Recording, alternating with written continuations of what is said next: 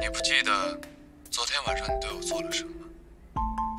昨天晚上，我做什么了？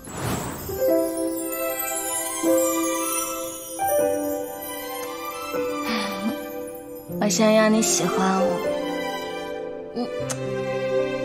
我还想要你爱我，我还想要你能一辈子都在我身边。严星辰，你爱我吗？你觉得呢？我要你说出来。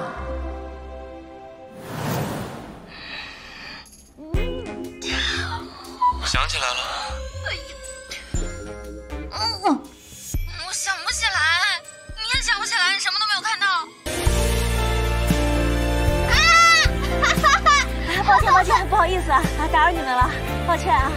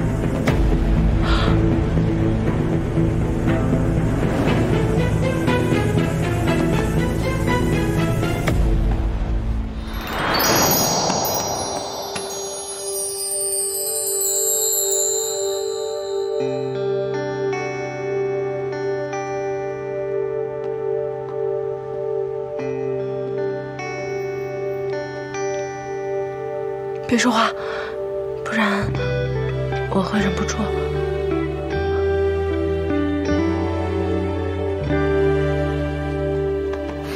看什么看？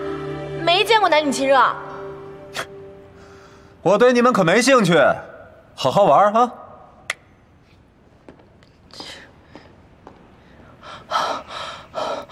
吓死我了，吓死我了！哎，元帅，你就这么走了？不然呢？我帮了你，至少应该跟我说句谢谢吧。我需要你帮。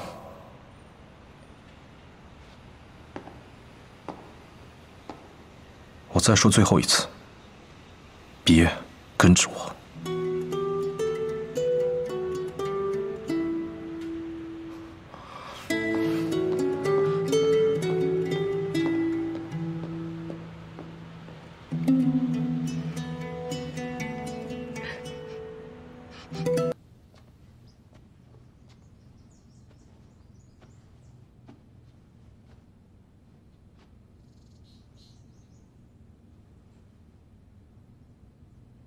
头也不抬，也不说话，真的就不想再见我了吗？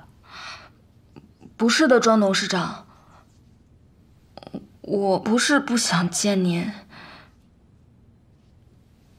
我是不知道怎么见您。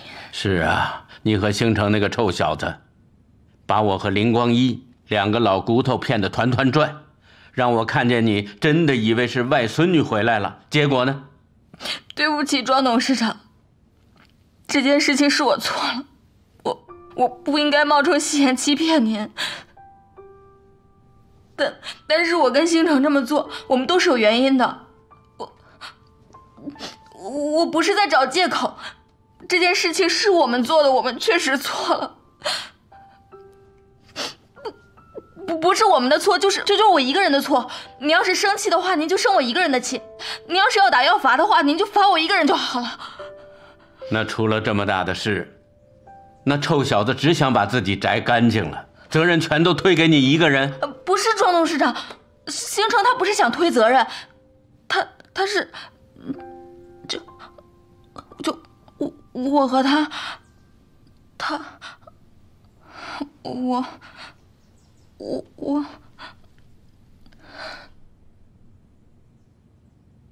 你们两个人在一起了吧？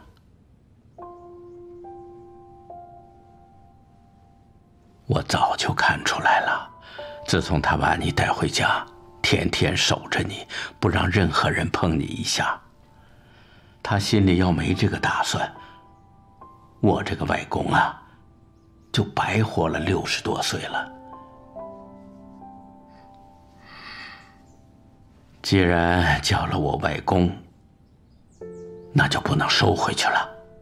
不管以前把自己当成心妍，还是现在跟这臭小子星城在一起，从今天开始，我就是你外公。